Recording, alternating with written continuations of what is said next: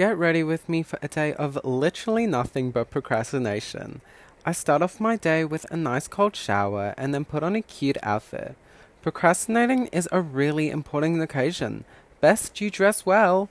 Afterwards, I brush my teeth and do my skincare.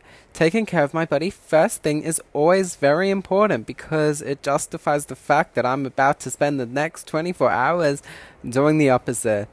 I also like to style my hair real nice because I may be bored, but at least I look good for the day.